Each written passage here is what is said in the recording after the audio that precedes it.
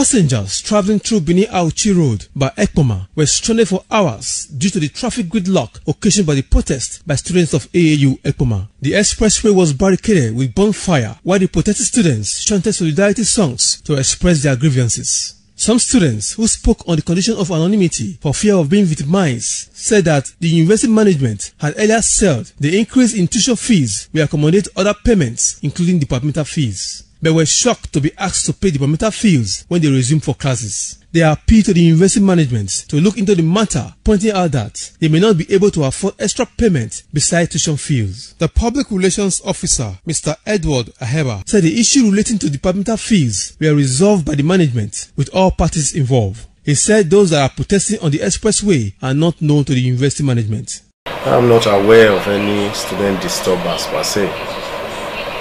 Early this morning, as some students were going to class, we heard that there was a group that was not satisfied with the fact that some departments were asking them to pay departmental dues, even though they had paid it in a bulk sum. And as the information came, some members of the management team went there and addressed the students, and the matter was resolved.